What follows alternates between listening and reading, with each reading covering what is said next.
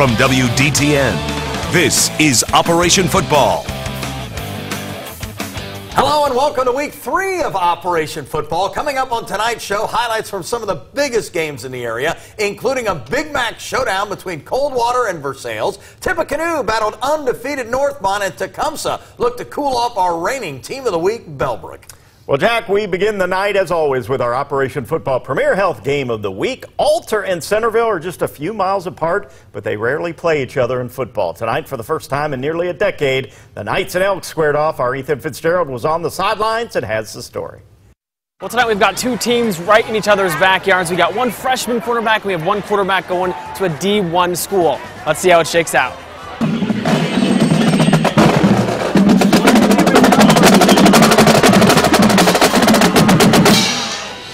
A good drumline montage on a Friday night sure gets me pumped up. Let's not waste any time. Centerville freshman quarterback Chase Harrison airs this pass to the sideline to J.R. Melzer. Feet in bounds. First down, Elks. Next play with the Elks threatening. However, you can't run without first learning to walk. The fumble is picked up by Alter's Matthew Schimpf. We are scoreless with time ticking down in the first. That turnover would hurt just a little. Alter's Jake Ruffalo not too far from the end zone kicks in the field goal. Alter leads 3-0 with 6:59 on the board. Centerville looking to turn things around quickly. Harrison connects with John Schlade on the slant. He's going to stretch his legs a little bit. He's able to dodge a corner but ends up going down on the 13-yard line. Big play for the two freshmen. I'm going to warn Elk fans right now, I have my own thoughts on this play. Harrison looks to one corner of the end zone, sees he's got no option, so he takes it himself, and the refs say he's got a touchdown. Take a look again. I've got no stake in this game. Elks take a 7-3 lead over Alter with less than 5 minutes left in the first. Let's turn things over to Alter, led by senior quarterback Connor Bazelak. He finds his favorite target, Jack DeMario, with a tough catch. First down, Knights. Bazelak can do that in the air, and he can do it on the ground. Check out this footwork by the 6'4 stud heading over to Missouri. A few plays later, Bazelak looks to pass, but Centerville's defense is all over him. Dylan Hiltonbrunner and Caleb Miller getting some there. Flash forward to another Knights drive. These plays are my absolute favorite, but they also scare me a little bit. Bazelak leads this pass right into my camera. Derek Willits with the hands of gold. Alter looking to score before the half. And unfortunately, that didn't happen because Jonathan Bruder has the clutch pick in the end zone. He's going to take it back halfway, but the Elks end up taking a 7-3 lead into the half. Alter was down going into the half, but they rode it out and come out victorious. They're now 2-1 on the season. Back to you guys. All right, thanks, Fitzy. Again, it's the Knights winning it over the Elks 10-7. Be sure to join us next Friday when we're in West Alexandria. Our Premier Health Game of the Week features National Trail at Twin Valley South. Well, Northmont has shot out of the gate this season, winning its first 2 ball games by a combined score of 80-34. Tonight, the Thunderbolts were home against Tippecanoe, a team coming off its first win of the season. Let's head on over to Clayton. We picked things up late in the first half. The Thunderbolts on the move. Quarterback Miles Jones. Watch him scramble. Keep the play alive. Gets out of trouble and finds Jazz Keys. Jazz takes it all the way down to the 8-yard line before they drag him down. Very next play, it's Michael Franklin. Boy, what a big night he had. He'll finish the drive with this 8-yard touchdown. It's 28-7, T-Bolts. Now, the Red Devils were doing all they could to try and stay in this game. 4 seconds to go in the first half. Troy Taylor goes deep to Josh Burrow. Watch this. He's got 5 or 6 guys around him. Somehow makes the catch in traffic, but he's 6 yards shy of the goal line. And time expired. Third quarter, Miles Johnson goes to the air and hooks up with Justin Golson. And Golson's going to fight for every inch of this field. That's first down. Going to set up a Michael Franklin touchdown run. Franklin with a school record 280 yards on the ground tonight. Northmont knocks off Tippecanoe 35-14. Our reigning Team of the Week, the Bellbrook Golden Eagles, hosting the Tecumseh Arrows. Coach Jeff Jenkins' squad facing 4th and 9 at the 32, and he says, no worries, we got this. And you know what? He's right. Senior quarterback Brendan Lebensky rolling right and airing it out and putting it right on the money to Cameron Britton, the senior, hauling it in for the touchdown. The Golden Eagles missed the extra point, but have the 6-0 lead. On the ensuing possession, it's Bellbrook's defense coming up big. Junior defensive back Braden Gideon making the interception. The turnover going to turn into a second quarter score for the Golden Eagles. Off the play fake, Brendan Lebensky going to swing the pass to Alex Westbrook. The sophomore running back dives into the end zone for the 7-yard score. Our good friend Nick Falzerano, he's liking that play. Yeah, that was a good play. The Arrows finding it tough sledding against the Bellbrook defense. Watch senior defensive end Jordan Kiefer deliver the quarterback sack. And for the second straight week, Bellbrook produces a shutout. The Golden Eagles improving to 3-0 with a 26-0 win over Tecumseh.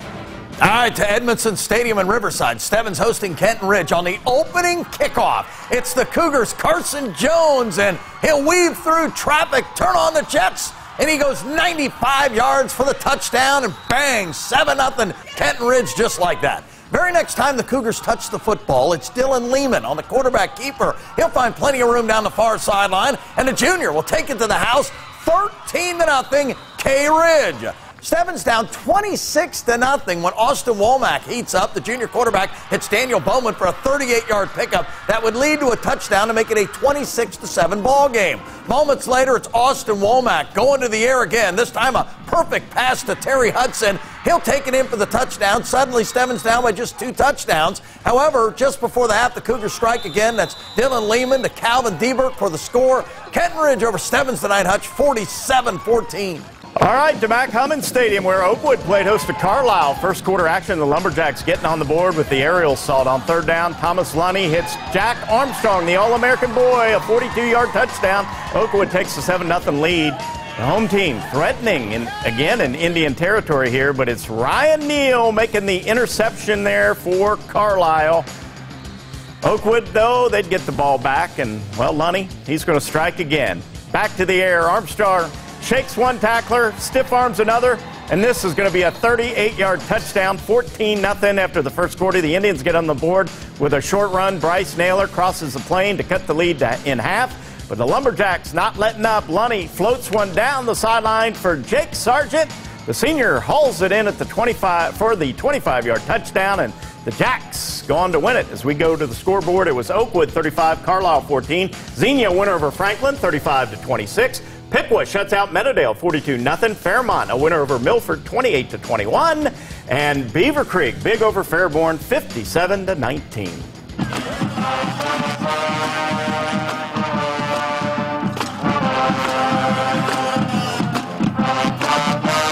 Congratulations to the Stebbins Marching Indians, our Operation Football Band of the Week. Under the direction of Kenny Carpenter and assistance from Jessica Hendrickson, the Marching Indians are 105 members strong. This year's show is entitled The Ties That Bind and features original music by Ian Drum. Tonight, the band was joined by the Alumni Band and the 8th grade band. The Marching Indians will perform at the Bands of America Regional Championships at Miami University and the OMEA Buckeye Invitational at Ohio Stadium. Congratulations to the Stebbins Marching Indians, our Operation Football Band of the Week.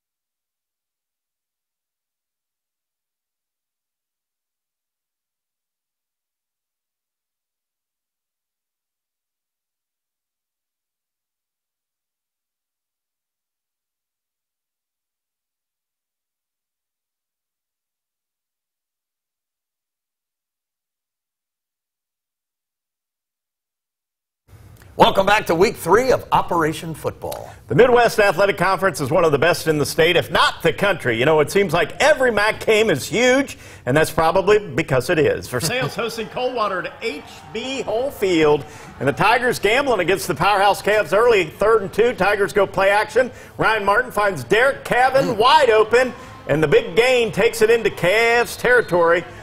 Later in the drive, Versailles facing a 4th and 1. The Tigers go for it, but the Cavs this time are ready. Ben Wenning stacks it up. Jake Poling. Tigers turn it over on downs.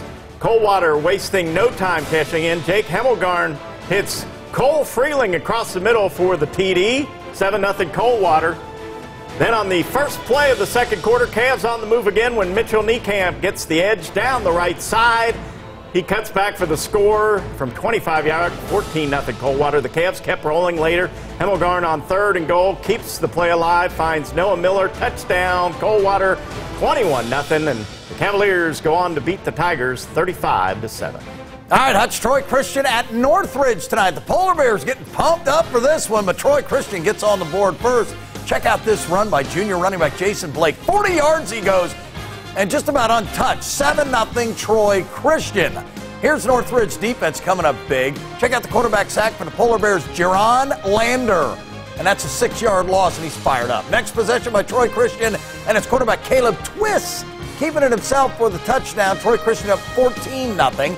Now on this play, it's the Polar Bear D coming up big again, Jaron Lander again. In fact, with a nice stop. The Polar Bears will finally get on the board just before halftime with this nice pass from junior quarterback LaShawn Hooper to Mason Penley. It was 14-7 at the break. Let's go to the scoreboard and get you your final on that one. Troy Christian doubles up Northridge 28-14. Holman beat Wayne 47-28 tonight. Miamisburg, they get a big win over Loveland. Marion Local rolls past Parkway 51-7, and it was Brookville 47-0 over Dixie. LPHS Eagles in the house. LPHS Eagles.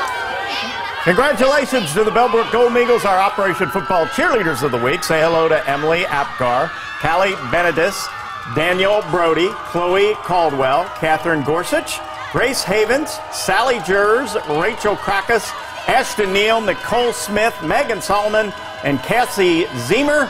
3 cheers to the Bellbrook Golden Eagles, our Operation Football Cheerleaders of the Week. All right, Hutch, we are taking our last time out, but when we come back, highlights from the Sydney Yellow Jackets Belmont Bison game. Plus, you do not want to miss our big play of the night. Stick around. Operation Football continues right after this.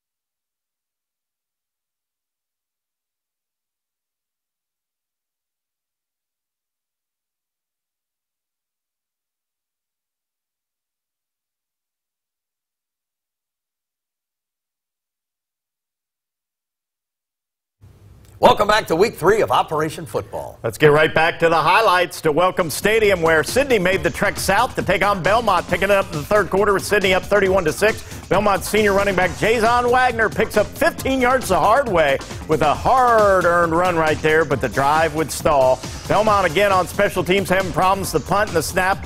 The punter is sacked. Sydney continuing to pour it on with this 15-yard TD run by Caleb Harris. Sydney rolls on with a 38-6 victory over Belmont. All right, Huts, we have shown you a lot of great highlights tonight, but only one can stand on its own as our Operation Football big play of the night. And for that, we are taking you back to Edmondson Stadium in Riverside, where the very first play of the night, the opening kickoff, Carson Jones of Kenton Ridge hauls it in at the 5, weaves his way through traffic, and watch him go, Hutch, 95 yards for the touchdown. What a way to start the game. The Cougars would go on to beat Stebbins. Congratulations to Carson Jones and Kenton Ridge for turning in our big play of the night. One fast Cougar right there. Okay, other scores. Trotwood Madison falls to Pickerington Central 42-19. Dayton Christian a winner over opponents 20-14. It was Clinton Massey a winner over Fenwick 21-18. Butler defeats Wilmington 38-12.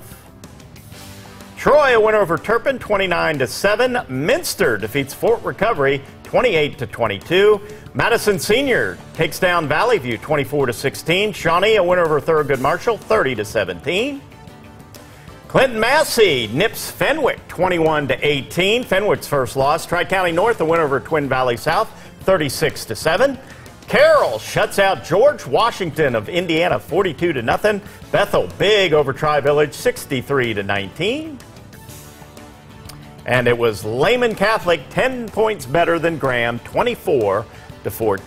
All right, we want to thank everyone who logged on today to WDTN.com and voted for our most anticipated game of the night. And the winner was Alter against Centerville, with the Knights winning that game 10-7. Speaking of WDTN.com, log on anytime. You can see all the highlights from tonight's show, get all your scores, and if you missed anything from earlier this season, you'll find it there as well. WDTN.com, Operation Football. Week 3 is in the books. Big NFL weekend kicks off this weekend. You're going to be in Indianapolis covering the Bengals. Let's hope they get their first win ever at Lucas Oil Stadium. All right. Well, thanks for watching tonight. Have a great weekend.